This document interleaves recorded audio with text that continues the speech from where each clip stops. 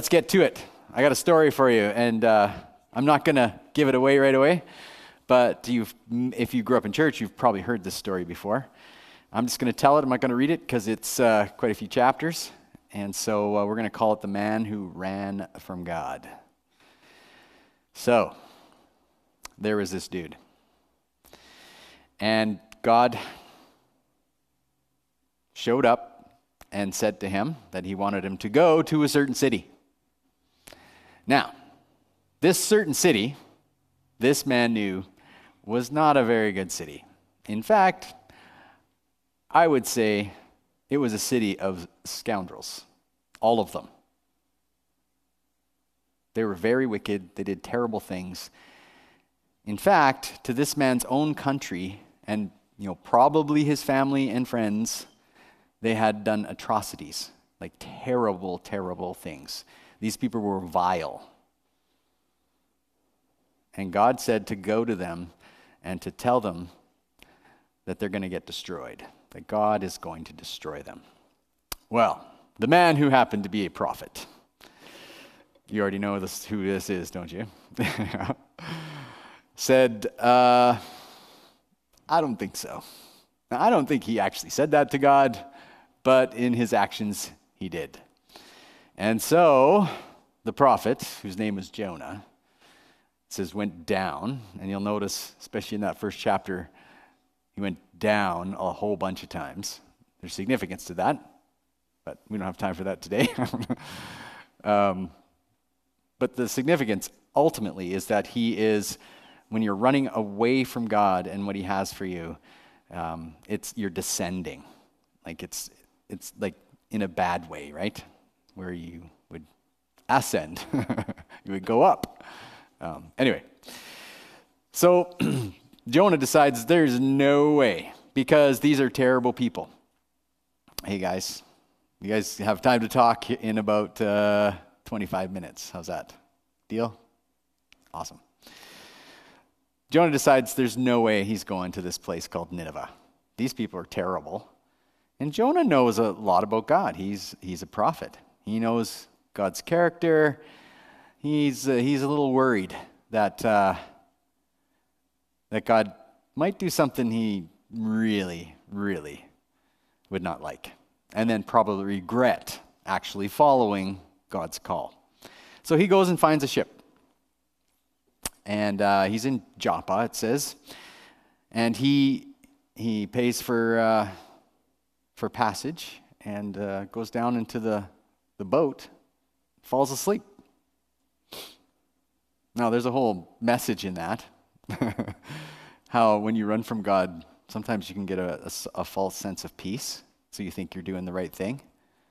I don't know if that's what Jonah had, but for him to fall asleep, running from God, he must have felt safe. That he was, God will never find me, right?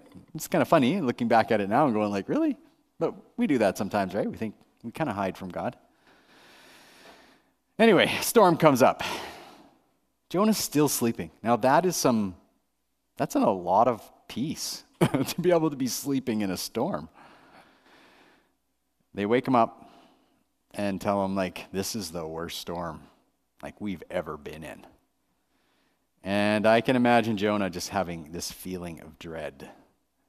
Uh-oh. Maybe I'm not safe from God. Just kind of a weird statement, right?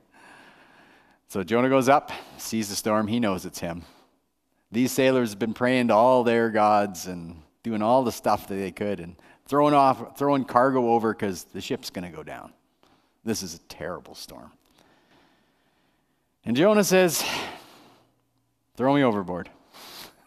Can you imagine if you're one of the sailors and some dude that you just hired, he gave you money for passage, is telling you to throw him overboard in the middle of the sea in a horrible storm? Like, that's death. Like, there's no coming back from that. Like, he didn't ask for a life raft, right? They're kind of like, I don't think so.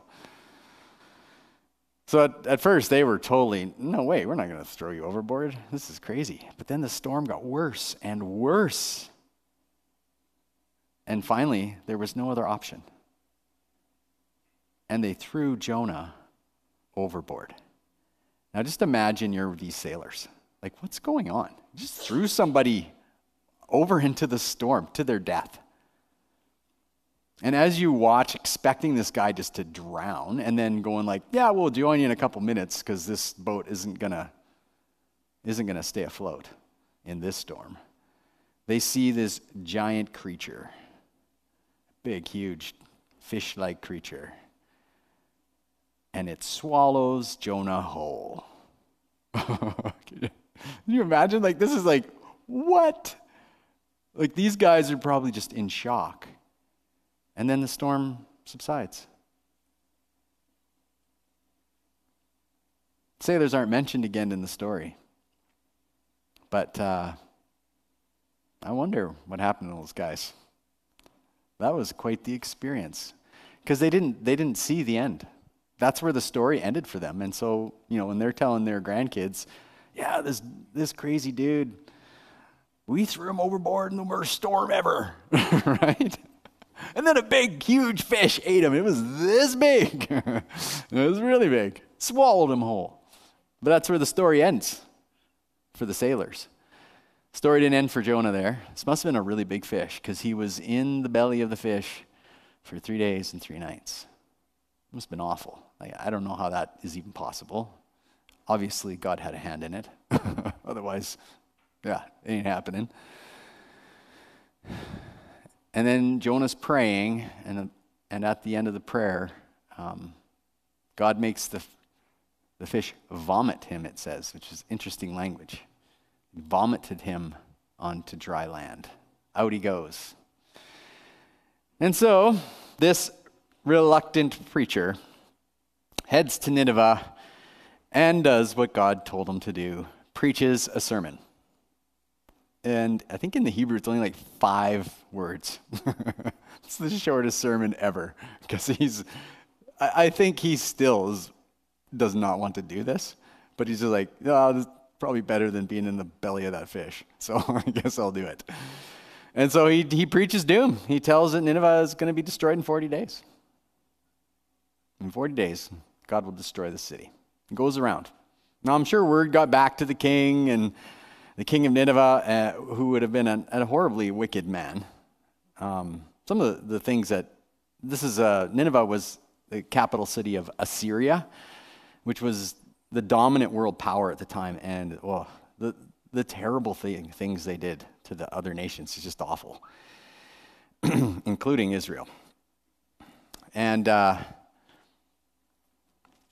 shockingly, in this story, this terrible king and his terrible people, this city of scoundrels, as scoundrel as you can get, repents. It says turns from their wicked ways. It's like, are you kidding me? Now this is a really interesting story.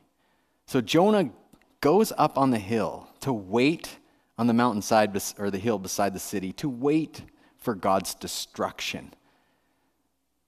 And so just the imagery that's in the story makes me think that Jonah went up there because he was going to enjoy watching these people die.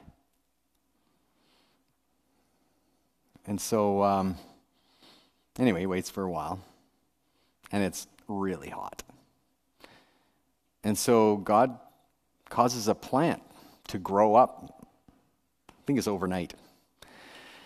And so the next day, he's got this shade.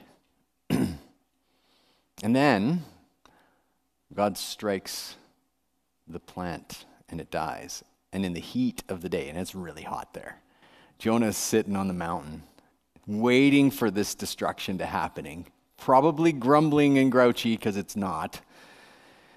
And he is unbelievably hot. And he's very angry at God because God relented from his judgment because the city repented. And this is what Jonah says in Jonah chapter 4, verse 2. Isn't this what I said, Lord, when I was still at home? That is what I tried to forestall. That is why what I tried to forestall by fleeing to Tarshish. So that's where he was trying to go. I knew, right? This is a prophet. He knew who God was. I knew that you are a gracious and compassionate God, slow to anger and abounding in love. A God who relents from sending calamity. So Jonah admits to God at this point, this is why I ran away in the first place. Because you are gracious and compassionate. Isn't that crazy? But let's get into Jonah's shoes just for a second. Remember I said that these were scoundrels. These were terrible people. If you were Jonah, you had probably witnessed your people, maybe people he loved, maybe it was like, maybe family members, maybe friends, where these Assyrians had just done the most horrific things imaginable to. Can you imagine the hatred, the pain that Jonah had gone through? So before we get too judgmental on Jonah for not wanting to do what God asked him to do, one of the things we need to realize in this story is that we're Jonah. This story is not just about a prophet. This story is about us. It's about something deep within us. It's about humanity. And in comparison, God, who in this story loves the scoundrels enough to save their city. This God is gracious and compassionate, slow to anger and abounding in love. And so the stark contrast between Jonah and God is what we need to see in ourselves. That we're much more like Jonah than we are like God. And so, if you zoom back to when this was written like thousands of years ago, this was a very scandalous idea that God would love people who weren't specifically his people. This is God's response to Jonah. A little bit later, starting verse 9. But God said to Jonah, "Is it right for you to be angry about the plant?" Right? Now, let's get this into perspective, God's saying. You're mad because that plant died. It is, he said. I can imagine him saying it. It is. And I'm so angry. I wish I was dead. Wow. Jonah is really disturbed. Again, remember, this isn't just a prophet's story. We're supposed to see ourselves in this story. But the Lord said, "You have been concerned about this plant, though you did not tend it or make it grow. It sprang up overnight and died overnight. And should I not have concern for that great city of Nineveh?" God's language here is incredible. Should I not have concern for this great city? Remember, Nineveh is like a terrible, wicked place. And God's calling it a great city, in which there are more than 120,000 people who cannot tell their right hand from their left. And also, God is going to throw this in for fun, I think, and also many animals. Like, you're more concerned about this plant because it was providing you comfort. Now, if we're seeing ourselves as Jonah in this story, that's ouch. We're more concerned about our own comfort than we are about the people that are down there that we wanted destroyed because they're bad. They're scoundrels. And God displays his compassion and love for the enemies of his people, which is ultimately God's enemies. It's scandalous. Like, That would have been a really hard message back in those days. At this point and later on during Jesus' time, there was a belief that, when the Messiah came, it would just be for the Jews. When God became a man, that it would be to save the Jews. There wasn't this concept that God's love was much bigger than that. In fact, that was just a tiny bit of God's love. But God's love was gigantic, way beyond that. Paul even writes it in Colossians. He says, I'm revealing the mystery that is in Christ. And the mystery is that the Gentiles are included in this new people that God has made for himself. And so this is a scandalous ending. Does God actually care about wicked people who are far from him, that have hurt and done horrible things to his people? Does he actually love them? Does he actually want them to repent? Didn't they do terrible things? That's the power. I know you guys, if you've grown up in church, you've probably heard this story, and it's probably a little bit different, right? When you hear it as a kid. But this is a very powerful story. It displays a magnificent aspect of God's love that we don't actually like. And you're like, yeah, I don't know about that. But you can talk about that in your small group. But we're going to flesh it out a little bit more. So here's where we're going to go with this. There's just a few things that I want to talk about here, revolving around this idea that God loves the scoundrel. And so we're going to dive into just one passage here in the New Testament. It's Romans chapter 5. When we were utterly helpless. Romans chapter 5, verses 6 to 11, that is. Christ came at just the right time and died for us sinners. Now, most people would not be willing to die for an upright person, though someone might perhaps be willing to die for a person who is especially good, right? But God's not like that. But God showed his great love for us by sending Christ to die for us while we were still sinners. This is part of the scandalous love that God has. And I know that might be a familiar verse for us, but it is very powerful. And since we have been made right in God's sight by the blood of Christ, he will certainly save us from God's condemnation. For since our friendship, this is the NLT, this interesting language it's using, instead of reconciliation, it's using the word friendship. When you reconcile something, you make it right. So that's ultimately what's going on here. For since our friendship with God was restored by the death of his Son, while we were still his, what? Enemies. That makes me think of Jonah's story a little bit different. Because we're not just Jonah in the story. We're also the Ninevites. What? We were his enemies.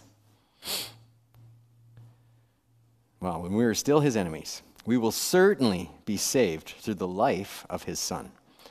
So now we can rejoice in our wonderful new relationship with God because our Lord Jesus Christ has made us friends of God, or has made the relationship between God and us right. So that kind of broadens our view of this story. So we're Jonah in the story, where we like our comfort, and certainly not at the expense of things we don't like, especially people that we don't like. We're also the Ninevites. We're also far from God, or so it would seem. So let's dive into this a little bit. And this is kind of the theme of today's talk. If God loves the scoundrel, even the Ninevites, like maybe today's equivalent would be, like as far as evil goes, like ISIS or the Taliban, or like just, they're wicked, do terrible, vile things.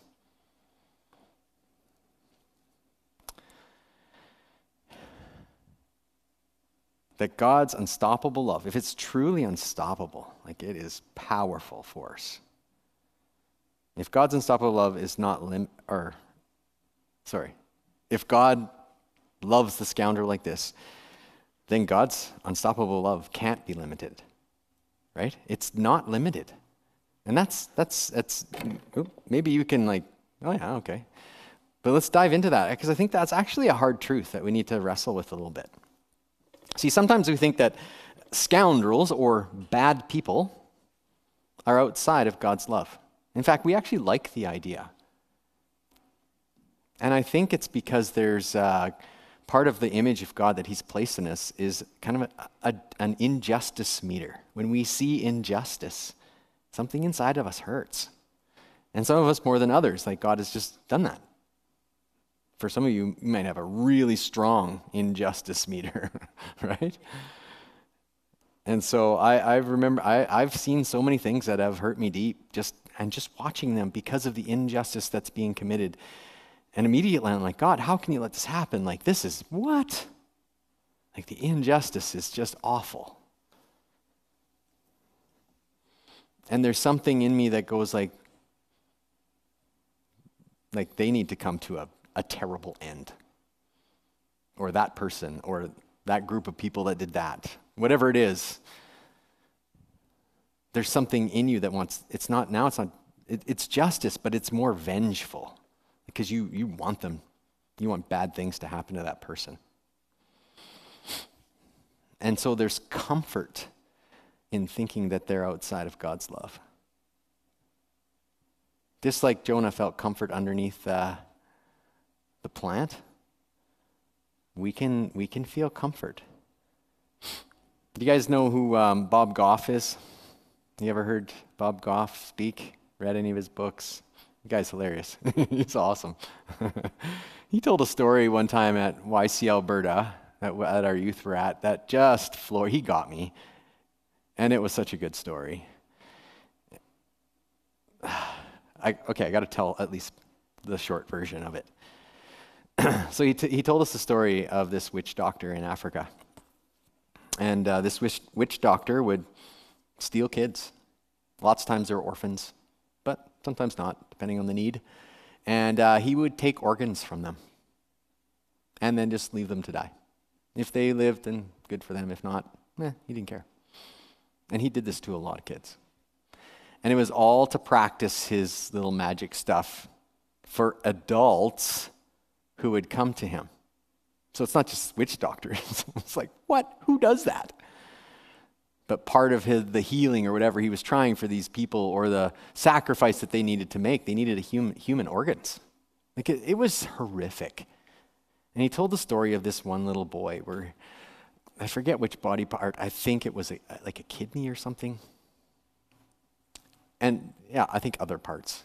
Like it was just awful. And this little boy, and you're just feeling for this little boy. You're like, no way. Like, this is awful. Like, why are you telling this story? This man needs to die. Like, someone needs to go and kill this dude. Like, this is awful. And then he starts saying, further into the story, that he ended up adopting this little boy.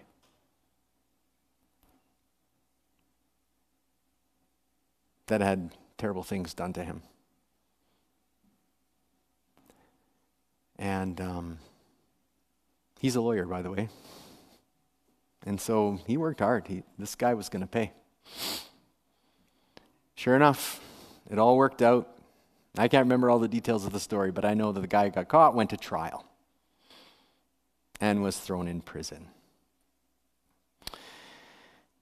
At this point in the story, everyone's going, yeah, something's going to happen to this dude, something bad in prison. Like, that would be good. Right? There's comfort in that. Feeling like, have you ever thought about that? You saw like some terrible murder or something on TV and you just hope that guy gets it in prison or whatever.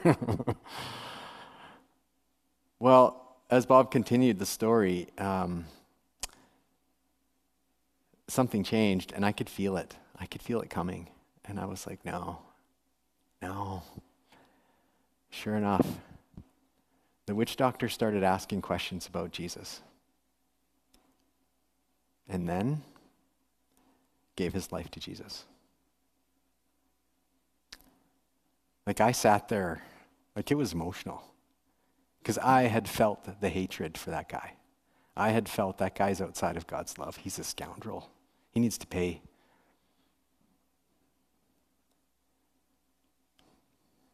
But the problem with that was that I had limited God's love. And I felt comfort in this witch doctor dying a horrible death and going to hell.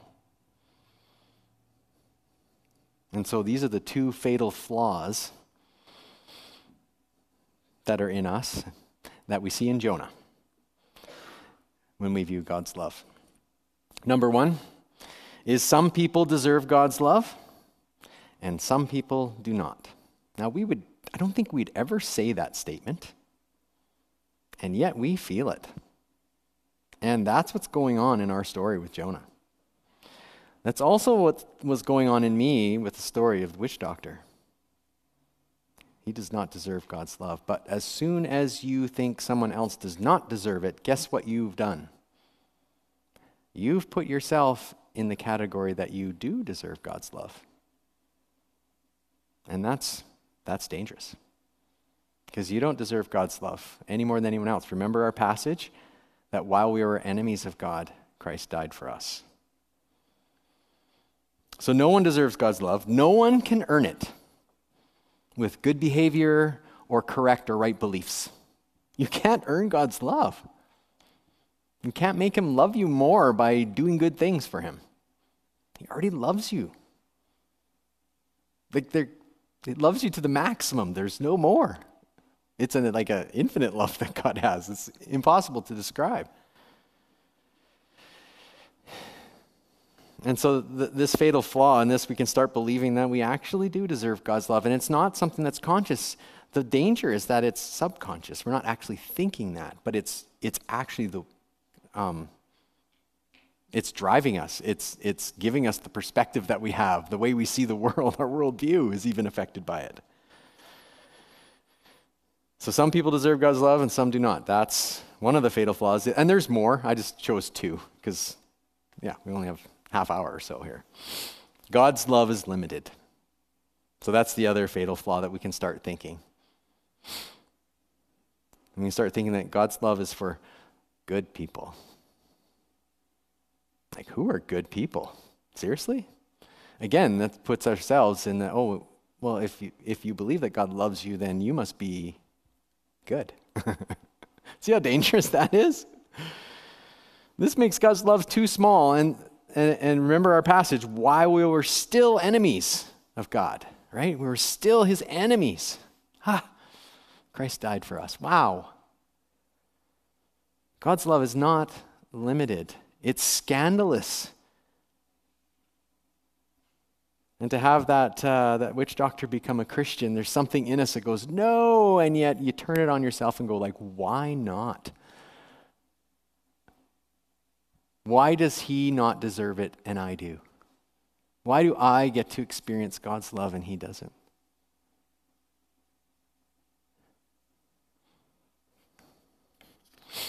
And so, two things. This is the result.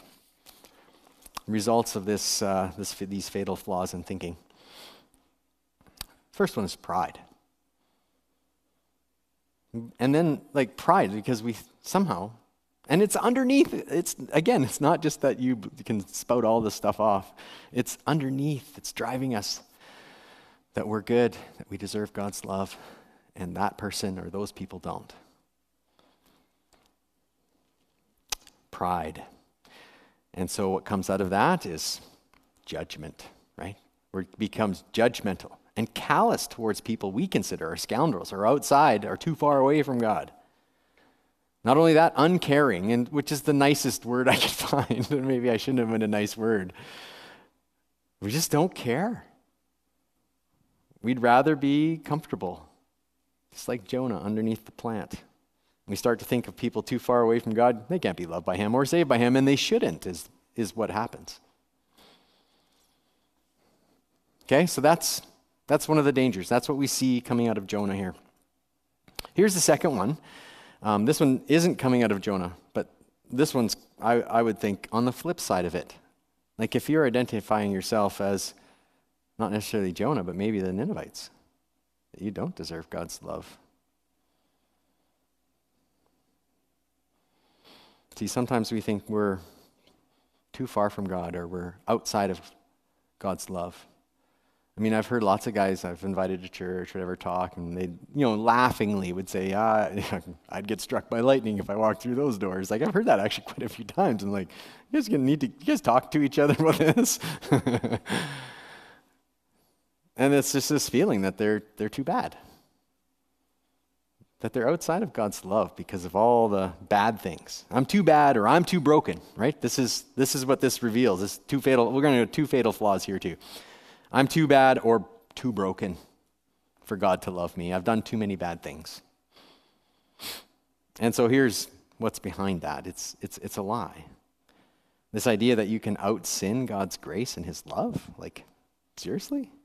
Is that how small his grace and love is? That you can out-sin him? Right? His love and grace is beyond measure, like bigger than we can even imagine. And yet somehow we can fall into this, that it's not for me. And sometimes it's our brokenness, or maybe hurt, or someone has hurt us, or said terrible things to us that we've ended up believing. Could be disappointment with God, disappointment with the church, other people. Or it could be sin. We just think we're too bad.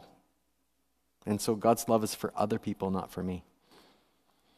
And this one I'm not going to spend a lot of time on, even though I think it's the most significant, because we're going to hit this in another talk. The second one is I'm not worth enough for God to love me. Like, you might feel dirty. You might feel messed up. You might feel like an outsider. But it's a lie. Again, it's limiting God's love. And God's love is unstoppable. See, we believe that God doesn't see us or notice us. Or if he does, we don't want him to see us and notice us because we feel dirty. And we believe the lie that we're not valuable enough to love. I see this a lot, especially, I said we're going to get there in another talk. So, but it's hard. This is where our enemy wants to attack. He wants you to believe that you're not valuable, that you're not worth enough for God to love you. And it is a lie. Terrible lie. But it's the product of limiting God's love. So the other one was on others, but we can also limit it on ourselves. So the result is we reject God's offer of love and grace and try to find it other ways. And this right here is what leads us into trouble. When you try to find it other ways, because you were designed by God to need this love. And so if you wonder why people do the things they do, or wonder why you do the things you do, we're often trying to fill that void because we don't feel like we're worth it. We're valuable enough for God to really love us, and it's God's love that we so desperately need. And so we reject it, and we put ourselves through all sorts of things. So, God's unstoppable love is not limited. I hope that's the statement you can take. It's not limited. It can't be. Then it's stoppable, I guess. So no one can earn God's love or deserve his love. Right? We're learning this from both these passages, Jonah and Romans. No one can earn it. You can't earn love, right? It's impossible. It's a gift or a choice. But you can't earn it. And you can't deserve it somehow. Right? You can't deserve this love of God. And yet, on the flip side, you have to embrace the fact that you are worthy of his love. You are. You are valuable. You are created in the image of God. That's why you're worthy. You bear the image of God wherever you go. It's so cool. No one is too bad to be loved from God, or loved by God, loved from God. And finally, no one is too far from God to be saved by him. The image that I like to give is God's not like a T-Rex, where he's vicious and got sharp teeth, but his arms are too short, right? God's arm is not too short. No one, absolutely no one, is too far for God to save them. But God showed his great love for us by sending Christ to die for us while we were still sinners. That's the gist of this whole thing. God loves even the scoundrels.